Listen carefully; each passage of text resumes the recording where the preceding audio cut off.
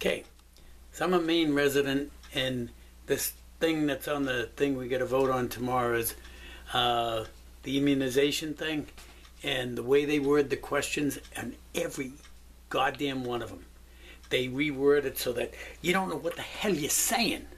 So let's see. I've gotten calls on both vote yes, vote no, vote yes, vote no. So you know what? Tell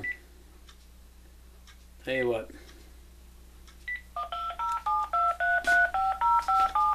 Let's do this so we can put them on the spot. Sick and tired of this crap. Thank you for calling Yes on One Maine. Please leave us your name and phone, and we'll get back to you as soon as we can. Thank you for calling. Have a great day, and vote yes on one. The mailbox is full and cannot accept any messages at this time. Goodbye. Goodbye.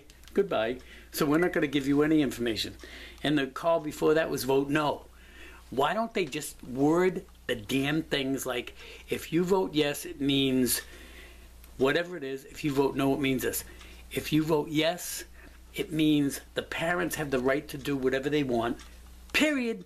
People know what the hell it says. If you vote no, then it's okay for the state to mandatorily immunize all the kids. Simple? They don't get it. Goddamn government, they don't get it. Simplify it. Stop trying to deceive people. It goes all the way up to Schumer and Pelosi and Schiff and all of that crap. And sometimes even Trump.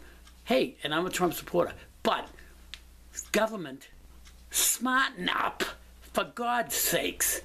Just put it in plain language. If you vote this, it means that. If you vote this, it means that. Pretty simple. But no, you got to complicate everything. Everything. Anyway, okay.